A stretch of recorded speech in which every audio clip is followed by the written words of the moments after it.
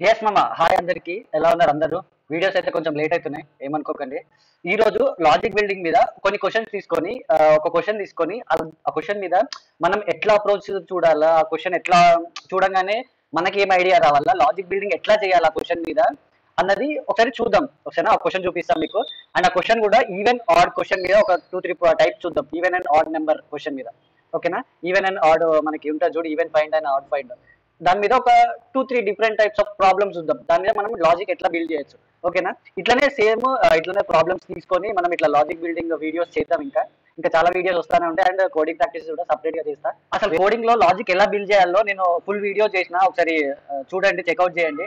నేను కార్డ్స్ లో లింక్ ఇస్తా, డిస్క్రిప్షన్ లో కూడా లింక్ ఇస్తా, ఒకసారి చెక్అవుట్ చేయండి. టోటల్ క్లియర్ గా మీకు లాజిక్ ఎట్లా బిల్డ్ చేసుకోవాలో దాంట్లో ఎక్స్ప్లెయిన్ చేసిన.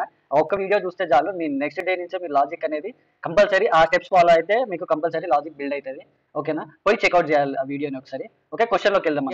క్వశ్చన్ క్వశ్చన్ ఫస్ట్ చూడంగానే కంగారు పడిపోకుండా, సరే ఫస్ట్ మనకి డిస్క్రిప్షన్ లో ఏమి ఇచ్చిండు, ఎక్స్ప్లెనేషన్ లో ఏమి ఇచ్చిండు, ఆ నోట్ లో ఏమి ఇచ్చిండు, ఇన్పుట్ అవుట్పుట్ కంటే ఫస్ట్ చూడు. Okay, heading even are add అంట. ఈవెన్ అని ఆడ్ అని ఇచ్చిండు. ఏమంటున్నారు? Right A programme that reads A number. అంటే ఒక నెంబర్ ని ఇస్తుండు, ఒక నెంబర్ ఇస్తాడు, ఎన్ అనే నెంబర్ ఇస్తాడు. And check if N is divisible by 2. Okay, వాడే లాజిక్ ఇచ్చేస్తుండు. అంటే లాజిక్ అంటే ఒక ఐడియా ఇచ్చేస్తుండు. ఆ నెంబర్ ని చెక్ చేయమంటుండు. అంటే మనకు కండిషనల్ చెక్స్ ఉన్నాయి, if condition, else, and operator, are operator. ఈ కండిషనల్ స్టేట్మెంట్స్ ఉన్నాయి కదా, వాటిని యూజ్ చేసుకొని చేయమని వాడే హింట్ ఇస్తుండు. చూసినా, మాక్సిమం ఇంతే ఉంటుంది. ప్రాబ్లమ్ లోనే కొంచెం మనకు అర్థమైపోతుంది.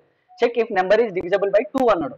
ఓకే, ఆ నెంబర్ తీసుకోవాలి ఫస్ట్, ఆ నెంబర్ ఇన్పుట్ తీసుకోవాలి. బేసిక్ ఒక ఆ క్వశ్చన్ అర్థం కాగానే బేసిక్ ఏది. ఓకే, ఇఫ్ నెంబర్ మనం తీసుకోవాలా, నెంబర్ తీసుకొని ఒక ఇఫ్ కండిషన్ వేసుకొని మనం చెక్ చేసుకోవాలి. ఓకే, డివిజబుల్ అవుతుందా అయితే లేదా ఈ నెంబర్, దాన్ని ప్రింట్ చేయాలి. ఒకవేళ అది డివిజబుల్ అయితే ఈవెన్, దాన్ని ఏమన్నాడు, ఒకవేళ డివిజబుల్ అయితే ఈవెన్ అని ప్రింట్ చేయమన్నాడు. ఒకవేళ కాకపోతే ఆడ్ అని ప్రింట్ చేయమంటాడు. అంతే కదా. ఏమైంది మనకి? ఇఫ్ ఎల్స్ ఉన్నాయి కదా. ఫస్ట్ అది ఇవ్వగానే మన దగ్గర ఏమున్నాయి? ఫర్ లూప్ ఉందా, కండిషనల్ స్టేట్మెంట్స్ ఏమేమి ఉన్నాయి, and are, if condition. Okay, if condition use అవుతుంది ఇక్కడ. ఇఫ్ కండిషన్ ఏమన్నాడు, ఇఫ్ ఆ నెంబర్ని ఇంకో దాంతో చెక్ చేస్తే మనకి ఒకటి వస్తుంది. అది ఒకవేళ అది ఫాల్స్ అయితే ఎల్స్ లోకి వస్తుంది. ఎల్స్ లో ఆడ్ అని పెట్టుకుందాం. అట్లా ఫైండ్ చేయొచ్చు దీన్ని. అండ్ ఇక్కడ నోట్ ఏదో ఇచ్చిండు, a number N is divisible by 2 if the remainder is 0 when N is divisible by 2. చూడు, వాడే లాజిక్ చెప్పేస్తుండు. అంటే ఎన్ చెక్ చేసేటప్పుడు ఆ రిమైండర్ ఉంటుంది కదా, ఆ రిమైండర్ 0 అయినప్పుడు అది మనకి ఈవెన్ నెంబర్ అంటుండు. ఒకవేళ కాకపోతే రిమైండర్ 1 or 2 వస్తే అది ఆడ్ నెంబర్ అంటుండు. ఓకేనా? ఇగో ఎక్స్ప్లెనేషన్ కూడా ఇట్లనే ఇస్తారు. మాక్సిమం ఇంతే. కొన్ని డిఫికల్ట్ ప్రాబ్లమ్స్లలో అసలు ఎక్స్ప్లెనేషన్ కూడా సరిగ్గా ఉండదు. కాబట్టి నెక్స్ట్ వీలైతే నెక్స్ట్ ఎక్స్ప్లెనేషన్ క్లియర్ ఇస్తారు. మనం జస్ట్ ఆ లైన్ బై లైన్ ఒకసారి లైన్ అర్థం చేసుకోవాలి. ఎగ్జాంపుల్ అని ఇస్తాడు, 4 is divisible by 2. ఓకే, ఇంకొక ప్రాబ్లమ్ లో కూడా అంతే ఇస్తాడు. ఓకే, ఈ నెంబర్ దీంతో ఇట్లా చేస్తే ఈ అవుట్పుట్ వస్తుంది అని ఇస్తాడు. ఓకేనా? ఇక అయితే అండ్ మీకు అంతకన్నా అక్కడ అర్థం కాలేదనుకో, ఎక్స్ప్లెనేషన్ లోకి వచ్చేయండి. డైరెక్ట్ ఎక్స్ప్లెనేషన్ లోకి వచ్చి, for example if the given number is n is equal to 4. ఒక నెంబర్ ఇచ్చిండు 4 అనుకున్నాం. The remainder is 0 when 4 is divisible by 2. Reminder 0 వచ్చిందంట 4 డివిజబుల్ బై 2 చేసినప్పుడు, అప్పుడు అది ఈవెన్ అయింది. ఒకవేళ 3 తీసుకుంటే రిమైండర్ 1 వచ్చిందంట, అది ఆడ్ అనుకుంటుండు. ఓకేనా? ఇక్కడనే అర్థమైంది మీకు. ఇగో చూడు, 4 శాంపుల్ అవుట్పుట్ చూస్తే 4 ఈవెన్, 3 ఆడ్. ఓకేనా? ఇది మనం step by step play ground లో చేద్దాం. ఓకే, క్వశ్చన్ చదవడం అయిపోయింది. మన బ్రెయిన్ లో ఆ చిన్న లాజిక్ అంటే ఎట్లా రాయొచ్చు అన్న దాన్ని పట్టేసినాం మనము. ఫస్ట్ క్వశ్చన్ చూడంగానే మనకి మైండ్ లో రన్ అవుకోవాలి. ఓకే, దీని తర్వాత ఇది వేసుకుంటే ఇది వస్తుంది మనకి. మీకు అంతగానో మైండ్ లో మనం చేసుకోలేము అనుకుంటే నువ్వు పేపర్ పెన్ తీసుకో, పేపర్ మీద రాసుకో. ఓకే, ఇన్పుట్ తీసుకున్నా, ఇఫ్ కండిషన్ వేసుకున్నా, if condition okay, if condition first enter కాగానే ఇఫ్ ఒకవేళ ట్రూ అయితే ఆ స్టేట్మెంట్ ఎగ్జిక్యూట్ అవుతుంది. ఒకవేళ ఎల్స్ అయితే ఆ స్టేట్మెంట్ ఎగ్జిక్యూట్ అవుతుంది. అట్లా మనం నువ్వు ఒకసారి నీ పేపర్ మీద కానీ నీ మైండ్ లో అనుకున్నావు అనుకో, ఇక్కడ ఈజీ అయిపోతుంది. ఫస్ట్ ఏం చేయాలి మనము? మనకి ఒక ఈవెన్ ఆర్ ఆడ్ కనుక్కోమన్నాడు. ఒక నెంబర్ ఇస్తున్నట్ట, ఒకటే నెంబర్ ఇస్తుంది, ఒక ఇంటీజర్. కాబట్టి ఒక నెంబర్ అని ఇన్పుట్ తీసుకున్నాం. నెంబర్ ఈజ్ ఈక్వల్స్ టు ఇంట్ ఆఫ్ ఇన్పుట్. ఓకే, ఇన్పుట్ తీసేసుకున్నాం. నెక్స్ట్ ఏంటిది? ఈ నెంబర్ ని చెక్ చేయమంటుండు. ఎట్లా చెక్ చేయమంటుండు? ఏం చెక్ చేయమంటుండు?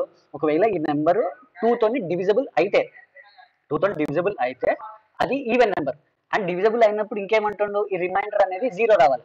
మనకి పైథాన్ లో రిమైండర్ ఫైండ్ చేసేది ఏమున్నది? డివైడ్ కొడితే రిమైండర్ రాదు. ఓకే, పర్సెంటైల్ సింబల్ ఉంది కదా, పర్సెంటైల్ సింబల్ కొడితే మనకి రిమైండర్ వస్తుంది. అట్లనే చెక్ చేద్దాం. If number is divisible by, ఏ దేంతో చెక్ చేయమన్నాడు? 2 తో చెక్ చేయమన్నాడు. 2 దట్ ఈజ్ ఈక్వల్ టు ఏం రావాలన్నాడు? ఒకవేళ 2 తో డివిజబుల్ అయితే 0 రావాలన్నాడు. ఇఫ్ ఆ number divisible by 2 that is equal to 0 అయితే ప్రింట్ ఏమన్నాడు? ఈవెన్. ఓకే డివిజబుల్ కాలే, మరి ఎట్లా ఆడ్ ఎట్లా ప్రింట్ చేయాలో మనకి ఎల్స్ ఉంది కదా already. Okay else print odd number, అంతే కదా. ఇప్పుడు ఒకసారి చెక్ చేద్దాం మనం. నువ్వు రాసే ముందే ఒకసారి కనుక్కో ఒక నెంబర్ డివిజిబుల్ అవుతుంది. ఓకే సరే 4 అనుకో, 4 డివిజిబుల్ బై 2, అది రిమైండర్ 0 వచ్చేస్తుంది. అంటే చెప్తున్నా కానీ పెద్దగా మ్యాథ్స్ అవసరం లేదు, ఈ డివిజిబుల్ రిమైండర్ ఏమొస్తుంది కనుక్కుంటే చాలు. ఓకేనా, అది చెక్ చేసుకొని ఒకసారి రన్ చేసి చూద్దాం. 4 అవుట్పుట్ ఇద్దాం ఒకసారి. 4 ఏంటి ఈవెన్ నెంబర్ కదా. ఒకసారి 3 ఇద్దాం. 3 అనేది ఆడ్ నెంబర్ కదా, 2తో డివిజిబుల్ కాదు, ఆడ్ నెంబర్. చూసిరా వచ్చేసింది. అండ్ ఇదే ఈవెన్ నెంబర్ లో ఇంకొక ప్రాబ్లం చూద్దాం, సేమ్ ఇదే లాజిక్ తో. నెక్స్ట్ ఇప్పటిదాకా మనము ఈవెన్ అండ్ ఆడ్ ఫైండ్ చేసినాం కదా, సేమ్ అట్లనే అన్ని ఉంటాయి మాక్సిమం. నువ్వు ఆ ఈవెన్ అండ్ ఆడ్ లాజికే అంతే. ఇక దీంట్లో ఎన్ని రకాల ప్రాబ్లమ్స్ ఇచ్చినా నువ్వు చేయగలుగుతావు. ఇక్కడ చూడండి, some of first N even numbers అన్నాడు. ఓకే అంటే ఓన్లీ ఈవెన్ నెంబర్సే, వాటిని యాడ్ చేయమంటాడు. ఈవెన్ నెంబర్స్ ఎట్లా ఫైండ్ చేయాలో తెలిసింది కదా. మనం ఒకసారి క్వశ్చన్ చూద్దాం.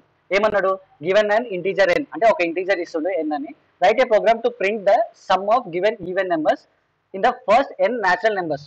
ఓకేనా, నాకైతే క్వశ్చన్ అర్థం కాలేదు, మీకు కూడా ఒకవేళ అట్లా అనిపిస్తే, క్వశ్చన్ అర్థం కాలేదు అనిపిస్తే డైరెక్ట్ ఎక్స్ప్లెనేషన్కి వెళ్ళండి.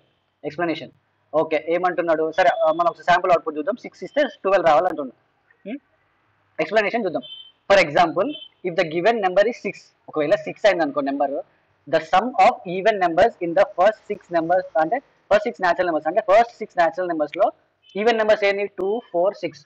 అంటే 1 నుండి 6 వరకు 2, 4, 6 అనేవి ఈవెన్ నెంబర్స్, అంతే కదా. దాంట్లో ఒక సిరీస్ ఆఫ్ నెంబర్స్ లో తీసుకుంటుండు. సిరీస్ ఆఫ్ నెంబర్స్ అంటే మనకి ఎట్లా తీసుకోవచ్చు మనం పైథాన్ లో, ఓకే ఫర్ లూప్ ఉంది కదా, ఫర్ లూప్ కొట్టేస్తే మనకు ఒక సిరీస్ ఆఫ్ నెంబర్స్ వచ్చేస్తాయి. ఓకే అది fine. So the output should be 12. Right అయిపోయి మనకి, అంటే ఈజీగా ఒక థాట్ అనేది వచ్చేసింది కదా. ఆ నెంబర్ ఇస్తుండు, ఒక ఫర్ లూప్ వేసుకొని ఆ ఈవెన్ నెంబర్స్ ఫైండ్ చేయాలి. జస్ట్ ఆ ఈవెన్ ఓన్లీ ఈవెన్ నెంబర్స్ ని మనము యాడ్ చేసుకోవాలి ఈచ్ ఫర్ లూప్ లో, అంతే కదా. For example if the given number ఇస్తే ద సమ్ ఆఫ్, ఇది చూసినా మనకి ఎక్స్ప్లెనేషన్ లో అర్థమైపోయింది. మనం ఒకసారి కోడ్ దాన్ని చూద్దాం. ఏది 6 వస్తే 12 వచ్చింది, 10 వస్తే 30 వచ్చింది. సరే ఇప్పుడు నాకు ఇదే కదా రాసింది, మనము సేమ్ లాజిక్ కదా, సేమ్ లాజికే జస్ట్ చిన్న చేంజెస్ చేస్తే ఆ ప్రోగ్రామ్ వచ్చేస్తుంది మనకి. Some of even numbers. Okay some of even numbers అన్నాడు కాబట్టి ఇది అవసరం లేదు, ఎల్స్ ఈవెన్ మనకి అది కావాలి కాబట్టి అవసరం లేదు. ఇప్పుడు మనకి ఒక నెంబర్ ఇస్తా అంటుంది కదా, ఆల్రెడీ నెంబర్ తీసుకున్నాం మనం. సరే ఒక సిరీస్ ఆఫ్ నెంబర్స్ కావాలి కాబట్టి ఫర్ లూప్ వేసుకుంటాం. అది అదే కదా ఫైల్ లూప్, వైల్ లూప్ కూడా వేసుకోవచ్చు కాబట్టి వైల్ లూప్ అంత అవసరం లేదు, ఫర్ లూప్ వేసుకుంటాం. For I in range of, ఈ రేంజ్ కూడా ఇంపార్టెంట్, చాలా ఇంపార్టెంట్. ఎక్కడి నుంచి ఎక్కడ తీసుకుంటున్నాం మనము బేసిక్ గా అన్ని 1 నుంచి చెక్ చేస్తాం కదా, 0 నుంచి అయితే చెక్ చేయం కదా డివిజబుల్ లా కాదని, 1 నుంచి చెక్ చేస్తాం. 1 నుండి ఎక్కడి వరకు, నెంబర్ +1, ఆ నెంబర్ కూడా ఇంక్లూడ్ కావాలి కాబట్టి కదా. ఇది జస్ట్ ఇది జరిపేస్తా. ఓకే సేమ్ కదా మనకి. ఇప్పుడు నెంబర్ తోని డివిజబుల్ చెక్ చేయకుండా ఈచ్ నెంబర్ ఫస్ట్ 1 వస్తుంది, 1 తో చెక్ చేయి, ఒకవేళ అది ఈవెన్ నెంబర్ అయితే ప్రింట్ ఈవెన్, లేకపోతే ఇంకో సెకండ్ ఇటరేషన్ లో 2, 3, 4, 5 అట్లా చెక్ చేసుకుంటూ వస్తుంది. ఇట్లా అన్ని నెంబర్స్ 6, ఒకవేళ ఈ ఇన్పుట్ 6 అయింది అనుకో, ఈ 6 వరకు చెక్ చేస్తుంది. ఓకేనా, ఒక్కొక్క ఇటరేషన్ లో మనకి ఈవెన్ ఆర్డర్ వస్తుంది కదా, ఒకసారి చూద్దాం. ఒకసారి మనకి కరెక్ట్ అవుట్పుట్ వస్తుందా, అవుట్పుట్ వస్తలేదా. ఒకసారి 6 అని కొడతాను నేను, enter. Okay even even even. Okay ఆ ఈవెన్ బదులు మనకి ఏమేమి నెంబర్స్ ఈవెన్ వస్తుందో చూద్దాం. అంటే ఈ జస్ట్ ఆ 3 ఈవెంట్స్ వచ్చినాయి కదా, మనము ఐలో ఈవెన్ నెంబర్ ఉంటుంది కదా. రన్ చేస్తున్నా, అవుట్ 6 ఎంటర్. చూడు ఏది 2 అనేది even number, 4 even number, 6 even number కదా. అవుట్పుట్ అయితే వచ్చేసింది. కాకపోతే ఇవన్నీ యాడ్ చేయాలి. 2 + 4 + 6 ఎంత, 12 అవుతుంది మనకి. ఓకే ఈ 12 అనే నెంబర్ మనకి అవుట్పుట్ రావాలి కదా. మనం ఇప్పుడు ఏం చేస్తాం, జస్ట్ మనం యాడ్ చేయాలంటే ఏమనుకుంటాం, ఒక సమ్ అనే ఒక సపరేట్ వేరియబుల్ తీసుకొని దాన్ని ఇనిషియల్ గా 0 పెట్టుకుంటాం, ఎందుకంటే దానికి యాడ్ చేయాలి కాబట్టి. ఇప్పుడు some of is equals to some of plus ఏది యాడ్ చేయాలి మనము, ఐలో ఈవెన్ నెంబర్ వస్తుంది కదా, ప్రతిసారి 2 వస్తుంది, ఐ కండిషన్ ట్రూ అయినప్పుడు 4 వస్తుంది, 6 వస్తుంది.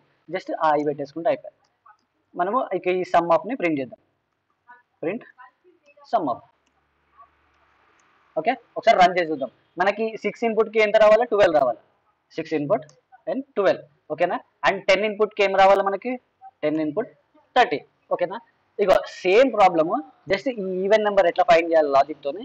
ఒక ఫర్ లూప్ వేసుకున్నాం, ఒక series of numbers కావాలనుకుని for loop వేసుకున్నాం, మనకి ఒక సమ్ తీసుకొని సమ్ యాడ్ చేసుకున్నాం, అవి సమ్ ఆఫ్ ఈవెన్. ఇంకొక ప్రాబ్లం చూద్దాం, సేమ్ లో ఇంకొక ప్రాబ్లం చూద్దాం. ఇది చూడు, some of first N odd numbers అంటుండు. చూసినా ఇప్పటిదాకా ఈవెన్ నెంబర్స్ అన్నాడు, ఇప్పుడు ఆడ్ నెంబర్స్ అన్నాడు. ఓకేనా, మనము డైరెక్ట్ ఎక్స్ప్లెనేషన్కి వెళ్దాం.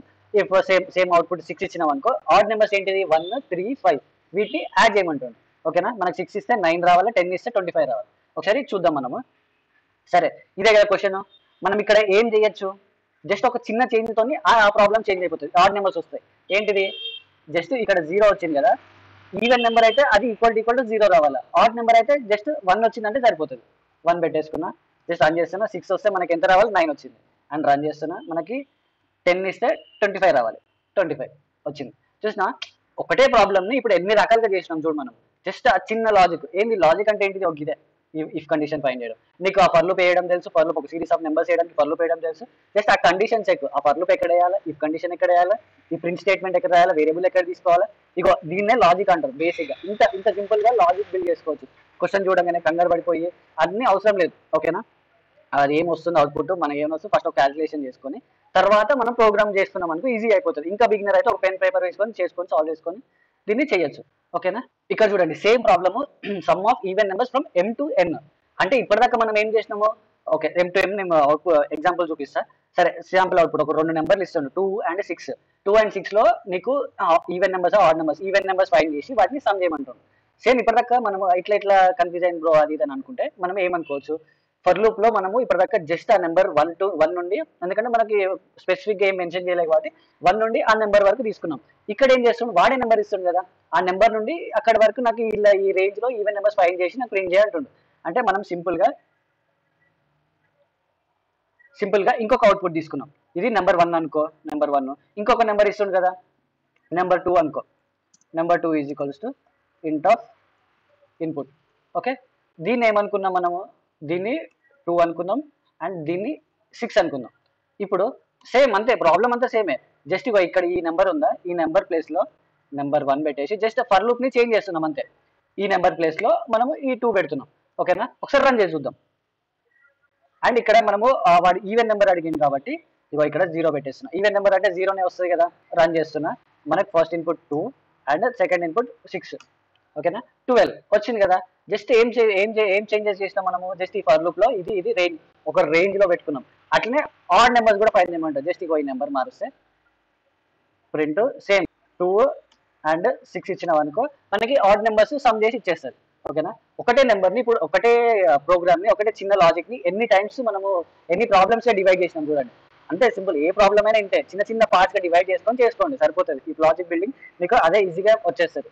మీరు దీనికి ఇంత దానికి వేరే దగ్గర నుండి కోడ్ తెచ్చేసి పేస్ట్ చేసి చేసేస్తా అంటే ఇక ఎవరు ఏం చేయలేరు. ఓకేనా, ట్రై చేయండి, ట్రై చేస్తూనే ఉండండి. అట్లా చేస్తే మీకు లాజిక్ బిల్డింగ్ అని వస్తుంది. లాజిక్ బిల్డింగ్ కి నేను ఆల్రెడీ వీడియో చేసిన, మీకు ఆల్రెడీ చెప్పిన, ఒకసారి చూడకపోతే చూడండి. ఈ లాజిక్ బిల్డింగ్ సిరీస్ కి అయితే ఇంతే. అండ్ నెక్స్ట్ వీడియోలో మళ్ళీ ఇంకొక ప్రాబ్లమ్స్ తోని ఆ సేమ్ లాజిక్ ఎలా బిల్డ్ చేసుకోవాలో ఇంకా చేస్తా. సరేనా, see you and good bye.